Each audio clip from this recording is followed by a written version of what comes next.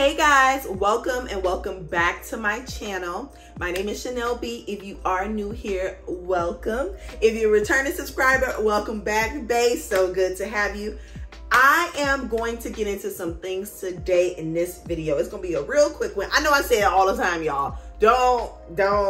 Okay, I say it all the time. But listen, this is a follow-up to my last Chill Sundays video. Okay, so the last Chill Sunday video, if I can remember correctly, it was some of the reasons why waking up early in the morning, and I talked about my 4 a.m. routine just slightly, why waking up early in the morning may be the play for the rest of the year. Okay, so in today's video, we're gonna expound upon that just a little bit more. So today is 5 early morning habits that's holding you back. Yes, girl, be released from the shackles of getting on that phone early in the morning, answering text messages from the night before early in the morning, child, before you can even give time to yourself. Listen, I know all about that. And today we're going to discuss the 5 reasons that you may be being held back from having this awesome morning routine that you're not even thinking about. So let's go ahead and get into the video.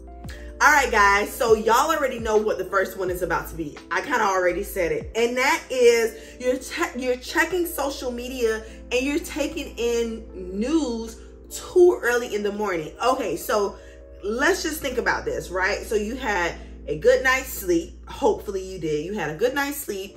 You wake up in the morning to your alarm clock, right? Most of the time our alarms are on our phone. Like I would say like 98% of the people that I know, alarms are on their phone. And immediately you get into checking your social media platforms, right? Whether that's TikTok, Instagram, YouTube, all of the above, right?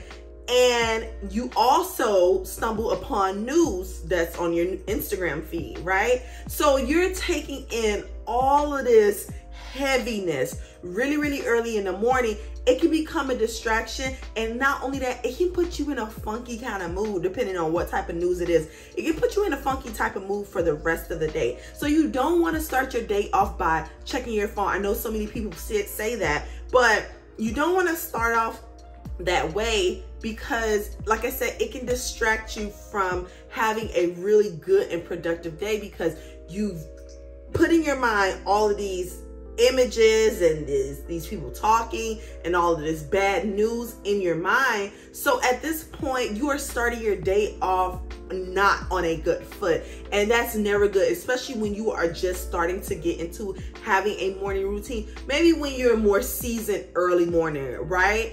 That may work for you, but when you're just getting started, you want to try and minimize your distractions so that you can have a successful early morning, okay? The second bad habit that you may need to stop doing because it's holding you back, that is not planning out your day, right? So I do 2 types of planning. So I do a planning at night and then I do a planning in the morning, right? So at night, I kind of have an overview of what the next day will look like. You know, I make sure that I put out my clothes, my gym clothes, so that I won't be, you know, doing a whole bunch of searching for outfits in the morning. Put out my shoes, put some socks, you know, and things like that. I put those things out, right? Sorry, guys, I'm looking at my notes. Y'all already know. Oh, I have an overview of what the next day will look like because I've written so many things down the night before, or a journal, and I just got everything out of my mind on what needs to be done for the next day so that I can have a really good sleep and not have any of that stuff on my mind, right? So I do a dump at night. So I do a dump in my journal or in my phone. And then the next morning I wake up after like meditating, praying, journaling and things like that. And a lot of times through journaling, I'm reminded of the things that I have to do for the day, right? So maybe the things that I wrote down, all of that dump that I wrote down the night before, it doesn't necessarily, I don't necessarily have to get all those things done.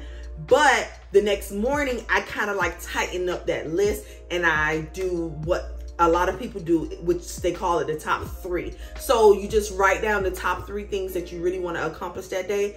3 things don't sound like a lot, but when you're waking up every day and you're not getting anything done, doing 3 things a day for 5 or 6 days a week, you're gonna get a lot done in a week's time. Trust me. I know it sounds like a small number, 3, but just think about how many things you get done on a regular basis. Child, okay, I'll wait. Exactly. So write down your top 3 for the day in the morning, okay? You can do it the night before, you can revise it in the morning, or you can do it the night before and really stick to it in the morning. It doesn't matter, but you need to make sure you have a plan for your day so that you are productive and that you're staying on track and your day just doesn't go to waste, right? Listen, y'all already know how I feel about my yogi tea. So today I'm drinking Good Energy. It's like vanilla spice, Good Energy. Y'all, this tea is chef's kiss. It's too good. Well, let's get into the next bad habit that you need to break to try to have more successful mornings, and that is not having a clean space. Okay, so let me tell y'all something. I don't know if y'all are anything like me. I am a young adult, right? And I remember there were times where I used to be at my mom's house, and when I lived with my parents, of course, as a young girl, and my mom would be like, you know, she need her house clean, honey. She need her dishes washed. She need her floor swept. She need her floors mopped, all kind of stuff.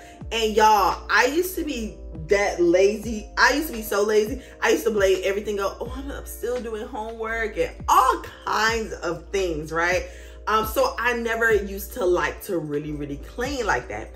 But as I got older and I got my own space, I realized that all those things that mommy was showing me as a young girl, as an adolescent, it kind of carried over. And needless to say, I do clean really well because, you know, I picked up after my mom. When your space is decluttered and you don't have a lot going on, like a lot of chaos going on at home, it literally sets you up. Like that is literally like how you think, and that's how your mind is. Your mind is not decluttered. You are organized just like your home is. Everything up here is just like clean. It's just working properly. But when my home is a mess, y'all, it's like I'm a mess. Comment down below if you feel like that, because I can't be the only one who feels like a cluttered home leads to a cluttered mind, and a very clean and tranquil home leads to a very clean and tranquil mind. Make sure that your home is clean before you go to bed. Wash your dishes. If you don't wash your dishes, load your dishwasher. Okay, so that you don't have dirty dishes in the sink. And not only that, you want to wake up to a clean kitchen, because it's like you got to cook your breakfast, you got to make your tea, you got to make your water, you got to make, you know, you got to get ready for the gym and things like that. So you definitely want to make sure that you have a clean space before you go to bed, so that when you wake up in the morning, everything is nice and it's laid out and it's exactly how it needs to be, so that you can go ahead and get a productive, good day started. Okay. Fourth bad habit that you have that is keeping you from having successful early morning routines is you're not drinking water. Okay, so I don't know if you guys have noticed, but like, you know, everybody who's setting their bedrooms up kind of like that hotel style. One of the things that I absolutely love about this hotel style of setting up your room is you always have water and a pitcher by your bedside. That's actually something that I need to invest in. But I always have a bottle of water. So if you don't have a pitcher, that's fine. I always get a Zephyr Hills bottle of water and have it by my bedside. Think about it. You've been sleeping anywhere between 5 to 8 hours. You haven't drank anything or hydrated yourself in all that time. So when you wake up, sometimes you do wake up a bit thirsty. Some people wake up more thirsty than others, right? And that's for other health, medical reasons that is another discussion for another day, another video, right? But think about it. You've gone all those hours without being hydrated, right? And also drinking water early in the morning like that, it really revs up your metabolism, so you burn more calories throughout the day, right? So making sure that you have water by your bedside early in the morning and to start drinking, you actually give yourself a good kickstart to, you know, intaking and hydrating your body. And, you know, hydrating your body is always good. It's good for weight loss. It's good for your skin. It's good. It has so many great benefits to drinking water, and just getting started with drinking water early in the morning can really become a great habit that you build over the course of time. The final bad habit that you definitely need to break to go ahead and have successful mornings is you have to start setting boundaries. Okay, so one of the bad habits that we have, and a bad habit that I have that I'm still trying to break, is learning how to set boundaries. Okay, so there is an option on your phone. I don't know if you guys have this or you utilize it or if you even know about it. There is an option on your phone, on the iPhone, where you can actually go into this like do not disturb kind of status after a certain time, right?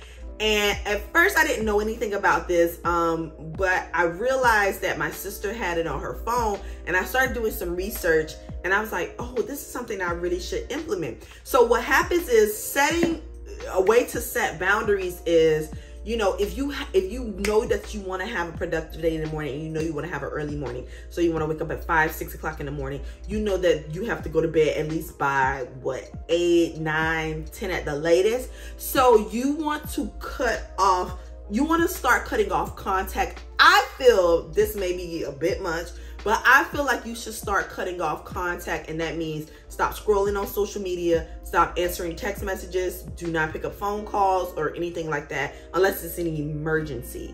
So that's another thing to keep in mind. You should cut all those things off at least 2 hours before your bedtime, because it helps with the wind down process. You'll be surprised how many times I've gone to bed really late because I'm in the bed, got on my PJs, showered, did my self-care routine and everything, and I'm in bed and I'm ready to go to sleep. But as soon as I start scrolling on Instagram, I spend like 2 or 3 more hours, and I'm going to bed at 1 o'clock and trying to wake up at 4 o'clock in the morning. Y'all, those are the worst nights to have. But to avoid that, you really need to start setting some hard boundaries, okay? So put the do not disturb status on your phone for whatever time you feel is conducive for you in your early morning schedule. And also let people know, like, I don't know if you're dating, you have a boyfriend or whatever, let them know what your schedule is and what you're trying to do for yourself for this new year, and how they can assist you. So for example, if you were dating, you and your boyfriend are used to being on the phone late at night, you can tell them like, hey baby, I got a new schedule that I'm trying to really implement in my life to try to get some success, and I'm gonna be going to bed at 10 p.m. Can we have like phone conversations starting at 8? Can we have our last phone call at 8:30?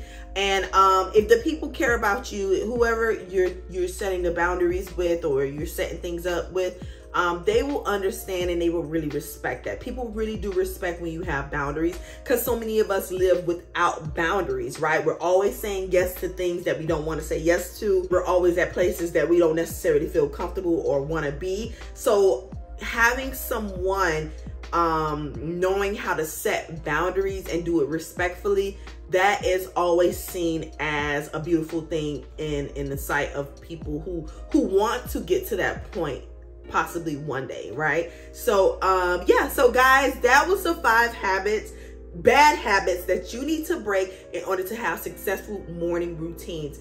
If you haven't already, make sure you go ahead and follow me on Instagram at IamChanel_B, honey. It gets popping over there on my Instagram, honey. I'm posting all the baddie type pictures. So if you don't follow me there, you need to definitely go ahead and follow me. I'll leave a link down below. I love Instagram because a lot of the people who follow me over here on YouTube, they either follow me via Instagram or vice versa. And they always say I tend to show more of my life on demand, of course, because it's instant, but I tend to show more of my life on demand over there. So I would really like to connect with y'all on my Instagram platform if you're not following me already. So thank you guys so much. I hope you have a beautiful week. Make sure you do what you need to do to have an early morning tomorrow, because tomorrow is Monday and we started a new month, honey. We are in the 2nd quarter of 2022 and time is not waiting around for nobody. So I suggest you get your routine together, listen to some of these things, rewind this video, write some things down, figure out where you need to make changes, and go ahead and hit the ground running. Thank you guys so much for tuning in to Chill Sundays with Chanel B. I love y'all so much, and I'll see you guys later on in the week. I